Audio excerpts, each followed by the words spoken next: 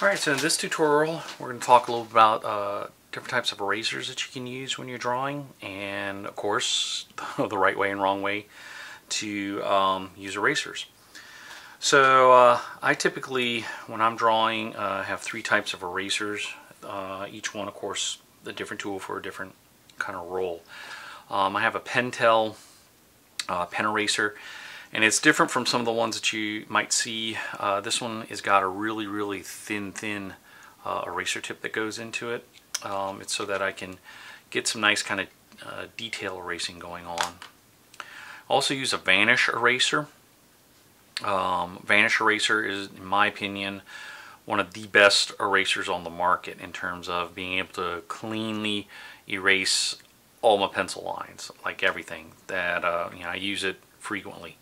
And I find that it's a really good eraser in terms of completely erasing every single line as much as possible, that a scanner, when I go to scan in my work, it doesn't show up on my work. And then finally we have what they call a kneaded eraser, or rubber eraser.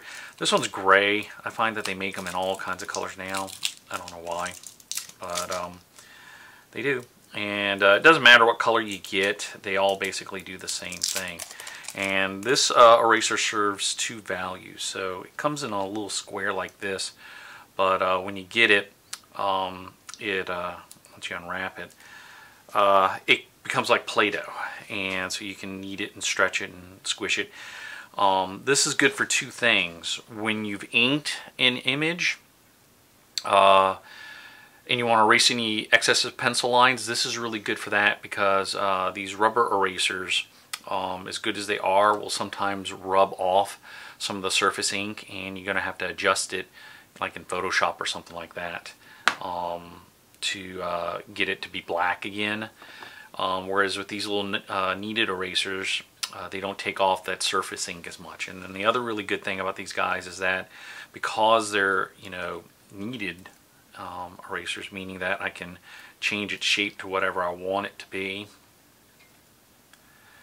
I can get it down to small little points if I want to. If there's parts on a drawing that is smaller than these little Pentel pens, I can get it into a smaller point and just erase targeted areas. And then finally, the right way and wrong way, regardless of which of these erasers that you use.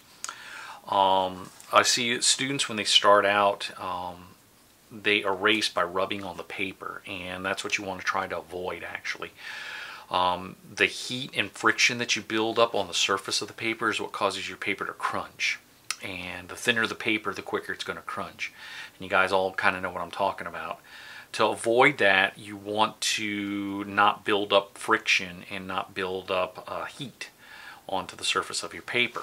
And also, that kind of vigorous rubbing dulls the surface of your nice Bristol, and then your inks bleed through your Bristol a lot easier. So what I usually recommend, again the way I was taught, and this is the same way Mr. Carney taught me in art school, was that you erase and lift, So you brush, and you don't do this rub thing.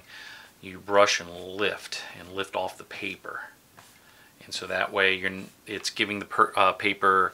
It doesn't give the paper an opportunity to heat up and give friction that causes your paper to kind of crunch.